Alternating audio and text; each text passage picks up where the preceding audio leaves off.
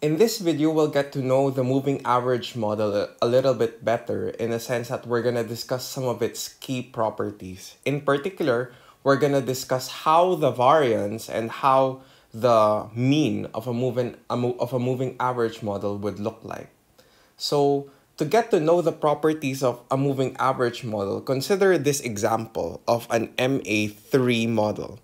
So as we said in the last video, 3 represents the qth lag or the maximum lag that we're going to use for this model. So this MA3 model looks something like this. That's yt is equal to ut plus theta 1 ut minus 1 plus theta 2 ut minus 2 plus theta 3 ut minus 3.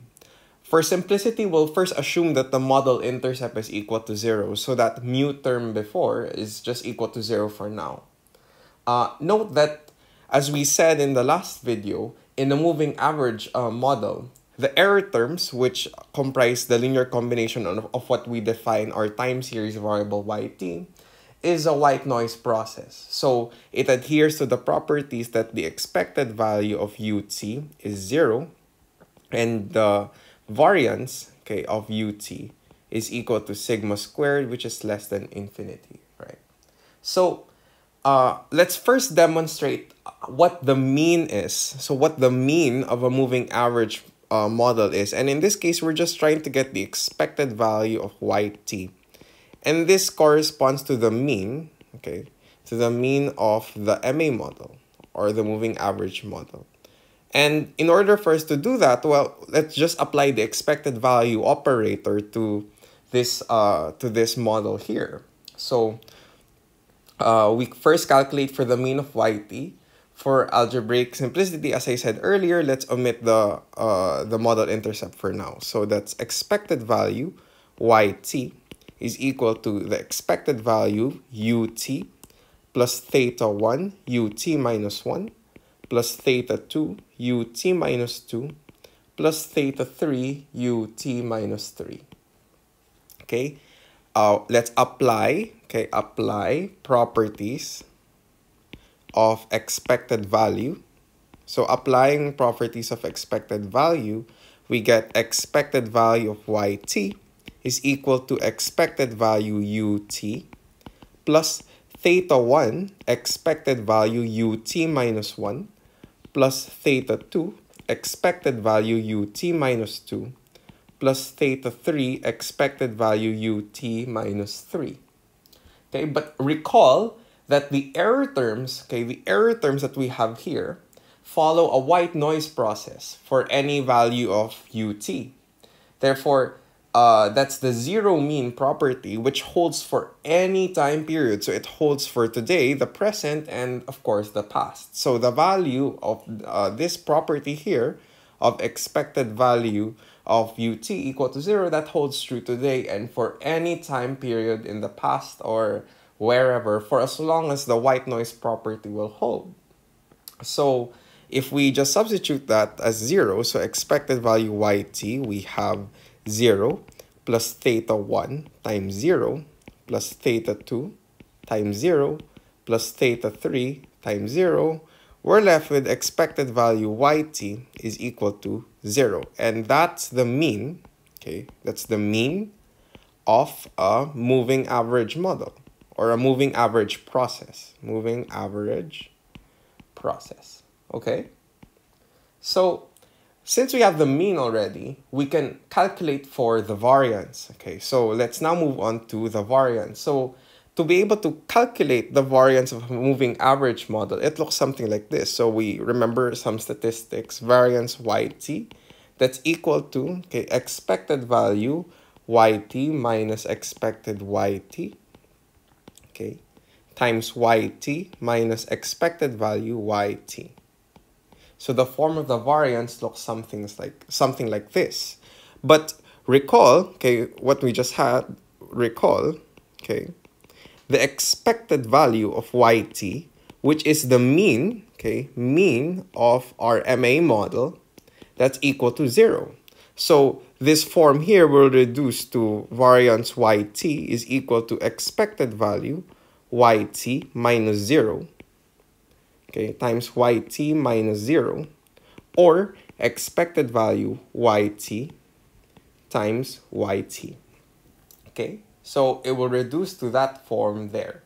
Now, what we do is we know the value of yt. That's basically our model specification. So we can plug in our model specification there.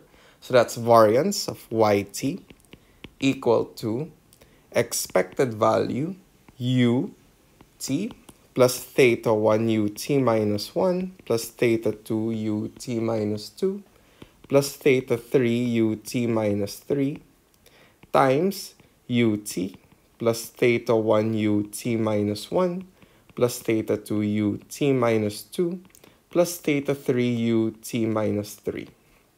Okay, so we're going to be left with that. Now, if we just apply, okay, what we're going to do is apply rules, okay, rules of polynomials, okay, polynomials. So we're going to simplify this. Essentially, we're going to multiply these two polynomials here to simplify the form. So we're going to do that. So variance yt, that's going to be equal to the expected value of, so notice if you try to simplify it, you'll end up with something like this. So you'll have a term that's ut squared, okay, that happens when I multiply this and this together, plus you'll have a term that's theta 1 squared, ut minus 1 squared, that's when you multiply this and this, okay, plus theta 2 squared, ut minus 2 squared, that's when you multiply this and this together, plus theta 3 squared, ut minus 3 squared, that's when you multiply that and that together. And you'll have terms that are what we refer to as cross products, okay, cross products. And that means that you get terms such as theta 1 ut minus 1 times theta 2 ut minus 2. You can get a term like theta 3 ut minus 3 times theta 2 ut minus 2. So there are all of these terms that are possible that are a linear combination of two or more time periods of what we lag our white noise process as, okay? And what we can do here now is, with this cross product term is some lump sum term which represents a linear combination of such of the things that we refer to as multiplying two different periods together, okay? And that could be brought about by the distribution. However, we note that, okay, note, the expected value of one period and another period, okay, is just equal to the covariance of one period to another period, okay?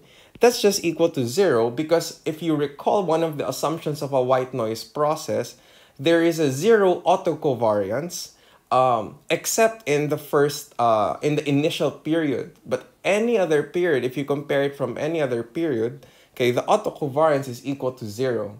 So that holds true for this process because, again, the white noise, the error terms we're looking at here are white noise error terms. So we can simplify this further above, okay, as just merely variance yt is equal to expected value ut squared plus theta 1 squared ut minus 1 squared plus theta 2 squared ut minus 2 squared plus theta 3 squared ut minus 3 squared.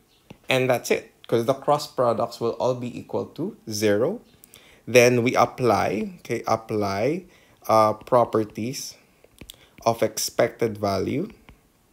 So similar to what we did with the mean. And we get variance yt is equal to, we have here expected value ut squared plus theta 1 squared expected value ut minus 1 squared plus theta 2 squared expected value ut minus 2 squared plus theta 3 squared expected value ut minus 3 squared. Okay, so we're left with that. But if you recall, okay, the variance of a white noise process is just effectively equal to sigma squared. Okay, that's just sigma squared. So we can plug that in. So that's equal to, so that's variance of yt.